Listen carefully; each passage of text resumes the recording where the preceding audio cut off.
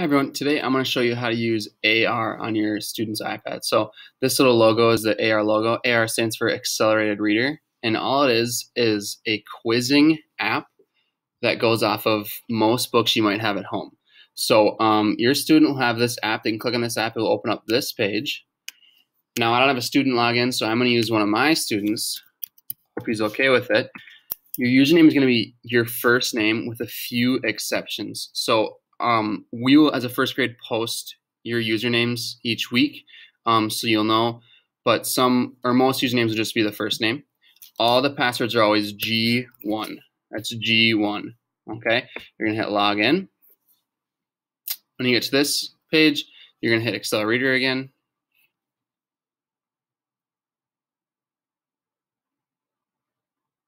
Okay, now you're in. And by this time, you should have already read the book that you want to take the quiz on. So if you get to this point, you can wait and then read your book because that needs to be done before you can take your quiz.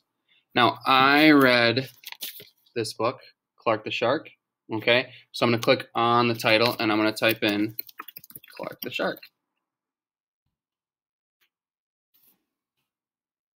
And it will pop up right here.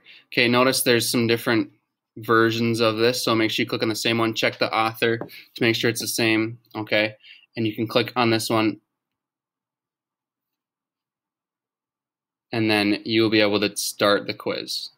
Okay, and some quizzes do have recorded voice, which means it'll read the question to you, which is awesome, but some do not, so just be aware of that. So you're going to start the quiz, take the quiz, and then you'll get your points up. So not all books will be an AR book, which means they have a quiz. So if you search in a title and nothing pops up, odds are that you can't take a quiz on that book. So there are some stories where that is the case.